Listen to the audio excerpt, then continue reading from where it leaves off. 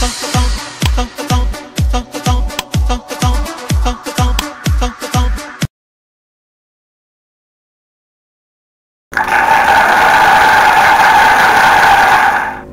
आमी मनोरंजन परामानिक vocational कोर्सेर engineering टेक्नोलॉजीर शाखार क्लास 11 একটি বিষয় এন্টারপ্রেনিউরশিপ ডেভেলপমেন্ট অর্থাৎ উদ্যোগ উন্নয়ন এই সাবজেক্টটি আমি আজ ছাত্রছাত্রীদের পড়াবো।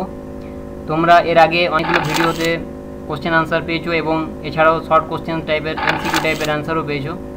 তো তোমরা স্লাইড ওয়াইজ প্রত্যেকটি ভিডিও দেখতে থাকবে এবং সেখানে তোমাদের প্রশ্নের উত্তরগুলি দেওয়া থাকবে, যা তোমরা পরীক্ষার জন্য সেই প্রশ্নের উত্তরগুলো করতে পারবে।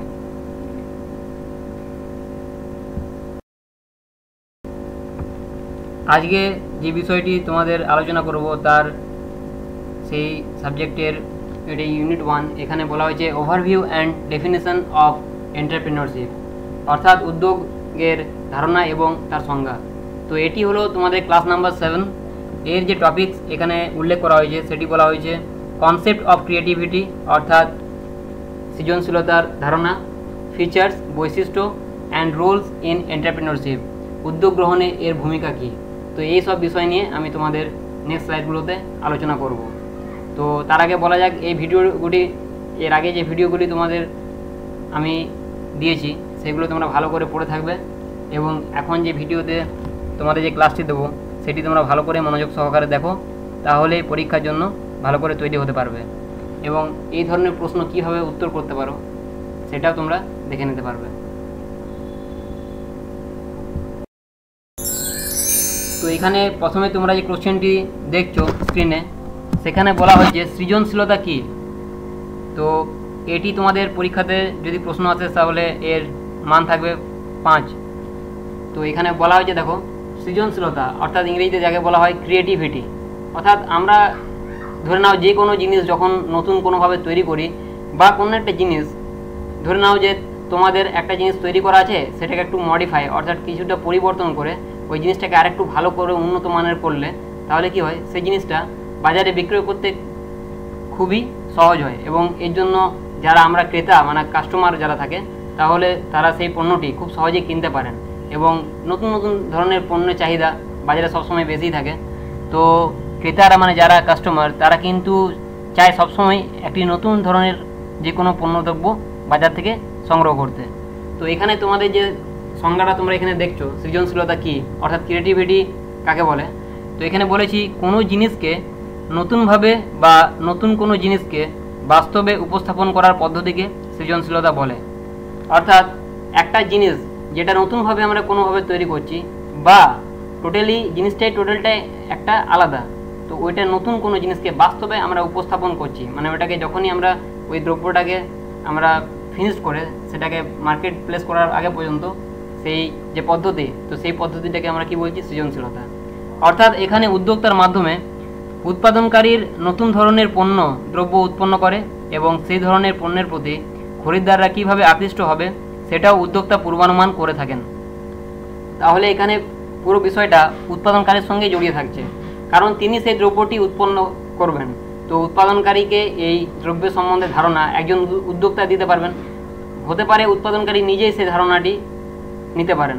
তো যাই হোক, উদ্যোক্তা যিনি ব্যবসা করছেন তিনি উৎপাদনকারীকে সেই দ্রব্য উৎপন্ন করার জন্য একটি ধারণা বা কনসেপ্ট দিচ্ছে, যার ফলে সেই ধরনের পণ্য বাজারে কিভাবে এবং কত পরিমাণে বিক্রি করলে তার দ্রব্যের গুণগত মানও বজায় থাকবে এবং ক্রেতাদের কাছে খুব সহজেই সেই দ্রব্য বাজারে পৌঁছে যাবে। তো এই নতুন জিনিস যখনই আমরা তৈরি করছি তখনই সেটা কি হচ্ছে, সেটাই হচ্ছে সৃজনশীলতা। এবং এই জিনিসের জন্য উদ্যোক্তা আগে থেকে যে অনুমান করছেন সেই জিনিসটাকে বলছি আমরা পূর্বানুমান। তো উদ্যোক্তা পূর্বানুমান আগে থেকেই করে থাকেন কীভাবে দ্রব্যটা কতটা পরিমাণ উৎপন্ন করতে হবে এবং কি প্রসেস তার জন্য অ্যাপ্লাই করতে হবে। তো এর পরের স্লাইডে তোমরা দেখছো নেক্সট, এখানে তোমরা দেখছো যে তার পরের পয়েন্টে যা বলা হয়েছে, এর ফলে নতুন পণ্যদ্রব্য বাজারে সরবরাহ করা হলে ক্রেতারা সঙ্গে সঙ্গে সেই পণ্য সামগ্রী কেনার জন্য আগ্রহী হয়ে থাকেন। তো আগে যে কথা আমি তোমাদের বলেছি যে যখনই কোনো পণ্যদ্রব্য নতুনভাবে আমরা তৈরি করছি সেই পণ্যদ্রব্য ক্রেতারা খুব সহজেই বাজার থেকে সংগ্রহ করে থাকেন, কারণ তারা চান যে বিভিন্ন ধরনের নতুন নতুন পণ্যদ্রব্য যেমন তারা প্রতিদিনের মতো ব্যবহার করতে পারে। তারা অপেক্ষা করে থাকেন কখন সে ধরনের পণ্য বাজারে আসবে, আর বাজারে এলে তার চাহিদা ক্রমশ বেড়ে যাবে। তো এটা স্বাভাবিকই, যখনই কোনো দ্রব্য নতুন, যে কোনো স্থানীয় হোক বা জাতীয় কিংবা আন্তর্জাতিক ক্ষেত্রে হোক, বিভিন্ন ক্ষেত্রে যখন আমরা সেই পণ্যদ্রব্য পৌঁছাই, তখন সেই পণ্যদ্রব্যের মাধ্যমে একজন ক্রেতা বা কাস্টমার তার চাহিদা বৃদ্ধি করতে পারে, এবং সে সঙ্গে সঙ্গে কী হয়, অর্থের যোগান এবং চাহিদা দুটোই বৃদ্ধি পায়। কাজেই আমরা একটা বিষয় খুব ভালোভাবে বুঝতে পারি যে ধরনের পণ্য সামগ্রী বাজারে আসুক বা উৎপাদন হোক না কেন, একবার সেটি তৈরি হয়ে গেলে বিজ্ঞাপনের সাহায্যে খরিদ্দাররা আগে থেকেই দ্রব্যের গুণাগুণ এবং দাম সম্পর্কে অবহিত করা হয়। তো বিজ্ঞাপন জিনিসটা কি? বিজ্ঞাপনের মাধ্যমে আমরা যখন কোনো পণ্যদ্রব্য, অর্থাৎ বিক্রেতা যিনি বিক্রি করছেন যে কোনো পণ্যদ্রব্য, সেই বিক্রয়ের আগে একটা পূর্বাভাস যে এটা কী ধরনের দ্রব্য, কীভাবে আমরা এটা ব্যবহার করতে পারি, এটা কীভাবে প্রয়োগ করা যায়, তো এই বিভিন্ন সংক্রান্ত, এর দাম কত, এই সব বিভিন্ন ধরনের গুণাবলী সম্বন্ধে ক্রেতাকে বিভিন্ন টেলিভিশন হতে পারে বা খবরের কাগজ, বিভিন্ন মাধ্যমে অর্থাৎ কম্পিউটারে বা ইন্টারনেটের থ্রু দিয়েও এটা জানানো যেতে পারে। তো এইভাবে বিজ্ঞাপনের থ্রু দিয়ে আমরা যখন নতুন কোনো দ্রব্য উৎপন্ন করি, অর্থাৎ একজন উদ্যোক্তা বা ব্যবসায়ী যখন নতুন কোনো দ্রব্য উৎপন্ন করে, তখন তিনি এই বিজ্ঞাপনের সাহায্য নিয়েই সেই সব ব্যবস্থা গ্রহণ করে থাকেন। নেক্সট স্লাইডে যাচ্ছি।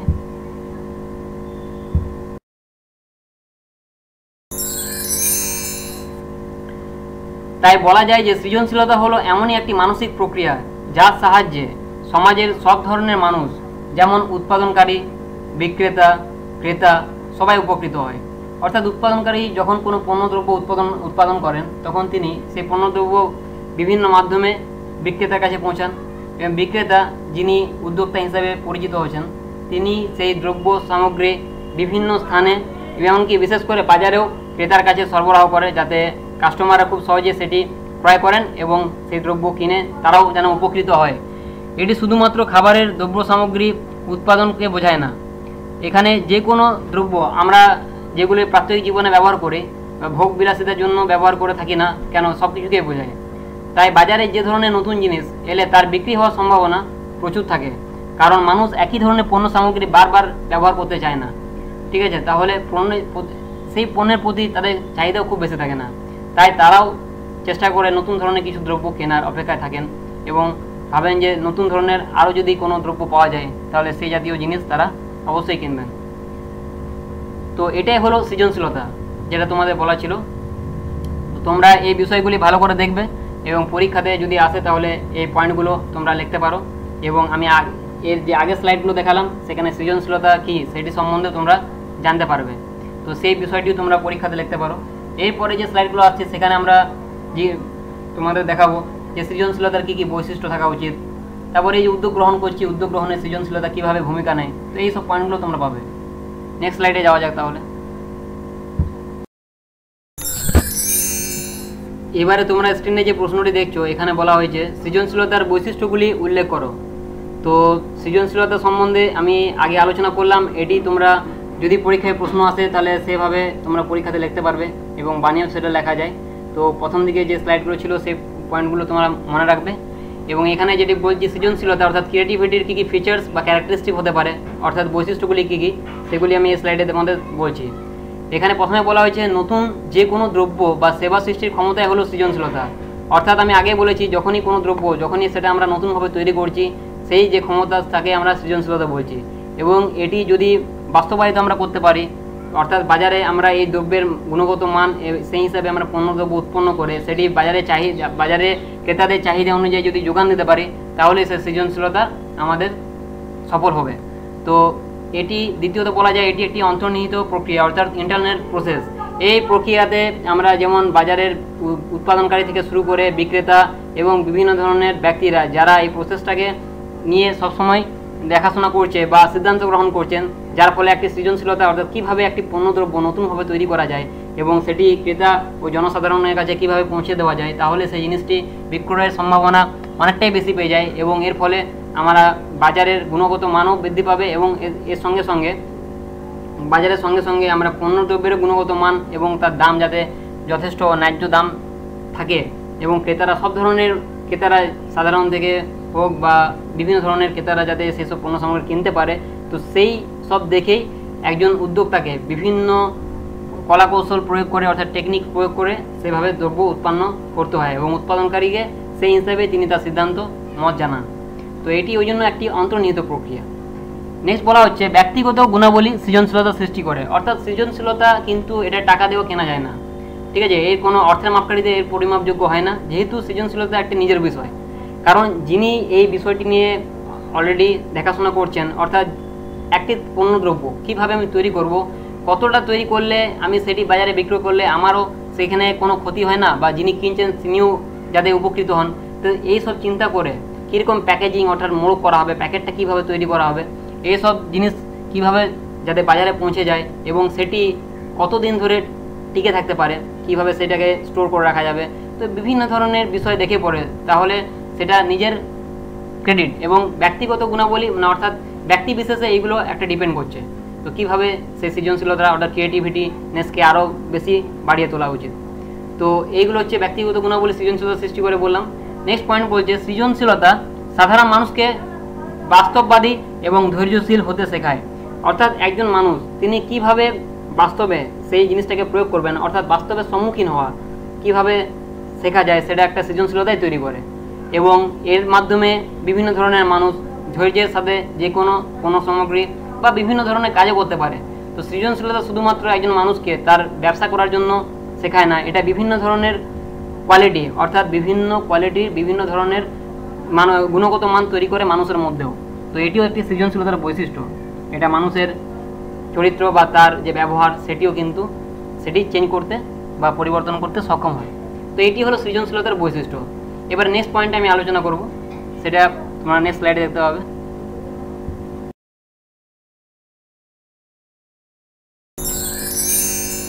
এখানে তোমরা এই স্লাইডে তোমরা যে দেখছো সেখানে কোশ্চেনটি দেওয়া আছে উদ্যোগ গ্রহণে সৃজনশীলতার ভূমিকা কী, অর্থাৎ এন্টারপ্রেনারশিপ এই যে বিষয়টা তোমরা দেখছো উদ্যোগ গ্রহণ যে সাবজেক্টে আমি তোমাদের ক্লাস নিচ্ছি, তো এখানে সৃজনশীলতার কী ভূমিকা কী রোল প্লে করছে। তো এখানে যে পয়েন্ট ফার্স্টে তোমরা দেখতে পাচ্ছ, প্রথমে বলা যাক দেওয়া আছে শিল্পক্ষেত্রে আধুনিক চিন্তাধারার প্রয়োগে সৃজনশীলতা সাহায্য করে, অর্থাৎ শিল্প ইন্ডাস্ট্রি যাকে বলা হয়। তো এখানে বিভিন্ন ধরনের ইন্ডাস্ট্রি, স্মল ইন্ডাস্ট্রি হতে পারে, লার্জ হতে পারে, তো যে কোনো ধরনের শিল্পক্ষেত্রে এবং আধুনিক জগতে বিভিন্ন ধরনের আমরা টেকনোলজি ব্যবহার করে বিভিন্ন চিন্তাধারা প্রয়োগ করে অনেক ব্যক্তির সাহায্য নিয়ে আমরা বিভিন্ন ধরনের দ্রব্য সামগ্রী তৈরি করি, যা আমাদের ব্যক্তিগত জীবনে হতে পারে বা আমাদের প্রাত্যহিক জীবনে যে কোনো সময়ে আমরা সেটি ব্যবহার করতে পারি। তো ওই জন্য এটি খুবই গুরুত্বপূর্ণ ভূমিকা গ্রহণ করছে উদ্যোগ গ্রহণের ক্ষেত্রে। দ্বিতীয়ত বলা যায় উন্নয়নমূলক গবেষণা এবং উদ্ভাবনের মূল শক্তি হলো সৃজনশীলতা, অর্থাৎ আমরা যখন যে কোনো রিসার্চ করছি, সায়েন্টিস্ট যারা আছেন তারা তো প্রতিনিয়ত রিসার্চ করে চলছেন, তো তারাও তো যে কোনো আবিষ্কার করছেন, হয়তো হতে পারে কোনো কেমিক্যালসের থ্রু দিয়ে কোনো মেডিসিন যে কোনো জিনিস হতে পারে বা রিসার্চের ক্ষেত্রে তারাও কিন্তু একটা সৃজনশীলতার একটি স্টেপ ফলো করছেন। তো এখানে উদ্ভাবনের অর্থাৎ ক্রিয়েটিভিটির মূল শক্তি মেন যে পাওয়ার সেটাকে আমরা কি বলছি, সেটা সৃজনশীলতা। 3 নম্বর পয়েন্টে বলা যায় সৃজনশীলতা শিল্পে নতুন উৎপাদনের কৌশল গড়ে তোলে। তো এটা স্বাভাবিক যে যখনই আমরা শিল্পক্ষেত্রে বা ব্যবসা ক্ষেত্রে আমরা সৃজনশীলতা অর্থাৎ ক্রিয়েটিভিটিকে আমরা আনছি, অর্থাৎ উদ্যোক্তা যখনই তার টেকনিক প্রয়োগ করে তার জ্ঞানের প্রয়োগ করে যখনই সেই দ্রব্য উৎপন্ন করছে তখন সেটি একটি বিভিন্ন কৌশলের মাধ্যমে সেটি তৈরি করবে এবং একটি কি উৎপাদনের বিভিন্ন কৌশল তৈরি হলে যে কোনো উদ্যোক্তারাই সেটি তৈরি করতে পারবে। আর এখনকার দিনে সেই সব জিনিসের তৈরি করার কৌশলগুলো তোমরা বিজ্ঞাপনের মাধ্যমে পেয়ে যাচ্ছ, তো সেই জন্য কোনো প্রবলেম হয় না বিভিন্ন ব্যবসার ক্ষেত্রে। পয়েন্ট নাম্বার 4 এখানে বলা হয় যে সৃজনশীলতার মাধ্যমে বাজারে প্রতিযোগিতার মোকাবিলা করা যায়। এটি সবথেকে ভাইটাল পয়েন্ট, কারণ আমরা জানি একচেটিয়া বাজারে যে কোনো ধরনের পণ্য সামগ্রীর সবসময় দাম খুব বেশি থাকে, কারণ সেখানে সেই পণ্যটি আর অন্য জায়গায় বিক্রি হয় না, অর্থাৎ সেই স্থানীয় এলাকায় বা হতে পারে সেই বিক্রেতার কাছেই সেই পণ্যটি সরবরাহ থাকছে। তার জন্য ক্রেতাকে যে কোনো মূল্যে সেই দ্রব্যটি সেই সময়ের জন্য কিনতে হয়, কারণ আমাদের প্রাত্যহিক জীবনে ওই দ্রব্য আমরা ব্যবহার করে থাকি। কিন্তু যদি ভোগ বিলাসিতা হয় তাহলে সেই দ্রব্য না কিনলেও চলে, কিন্তু যেসব দ্রব্য আমরা প্রাত্যহিক জীবনে ব্যবহার করছি অর্থাৎ সাধারণ মানুষ যেগুলো আমরা বাজার থেকে কিনছি, সেই সব দ্রব্য যদি আমরা সৃজনশীলতার মাধ্যমে অর্থাৎ যিনি সৃজনশীলতা ক্রিয়েটিভিটি একটা প্রতিযোগিতা তৈরি করছে, এর ফলে কি হচ্ছে একই ধরনের পণ্য সামগ্রী বিভিন্ন স্থানে বিভিন্ন উদ্যোক্তারা তৈরি করছে এবং সেটি একটি স্থানীয় ক্ষেত্র থেকে জাতীয় এবং আন্তর্জাতিক স্তরে পর্যন্ত পৌঁছে যাচ্ছে, তাহলে এই দ্রব্য যদি মাত্র একজন উদ্যোক্তা বা একজন উৎপাদনকারী তৈরি করতেন তাহলে তার দাম যা হতো, এখন বিভিন্ন স্থানে যেহেতু এটা তৈরি হয় তাহলে তার যে পরিবহন খরচা সেটা কী হয়, কমে যাচ্ছে। তো স্থানীয় এক একটা এলাকাতে যদি সেই দ্রব্য যদি তৈরি করা যায় তাহলে এই পরিবহন খরচ যদি কম হয় তাহলে পণ্যটি যখন আমরা ক্রেতাদেরকে সরবরাহ করছি তাহলে তার দাম অবশ্যই অনেকটা কম থাকবে। তো সেই হিসাবে দেখেই উদ্যোক্তারা ঠিক করেন যে কীভাবে পণ্য সামগ্রী কোন কোন জায়গায় সরবরাহ করা হতে পারে বা কতদূর পর্যন্ত সেগুলো গেলে তার একটা দাম নির্ধারণ করে, অর্থাৎ কী দামে আমরা বিক্রয় করতে পারি। তো এর ফলে একচেটিয়া কারবারিও শেষ হয়ে যায়। তাই প্যাকেটে যে দাম থাকে অর্থাৎ এমআরপি ম্যাক্সিমাম রিটেল প্রাইস, সেই দামের থেকে একটু কম দামেই ক্রেতাকে সরবরাহ করতে হয়। তো সৃজনশীলতায় এইগুলো তৈরি করে। তো আজকে এই ভিডিওটি আমি এখানে শেষ করছি এবং নেক্সট ভিডিওতে তোমরা এন্টারপ্রেনারশিপ ডেভেলপমেন্ট হতে পারে বা কম্পিউটার অ্যাপ্লিকেশন হতে পারে, বিভিন্ন ধরনের যে কোশ্চেন আনসার সেগুলো আমি তোমাদের দেব, তোমরা সেগুলো ডাউনলোড করবে এবং সেগুলো দেখতে থাকবে। তো এটি বলে আজকে আমি আমার ক্লাস শেষ করছি।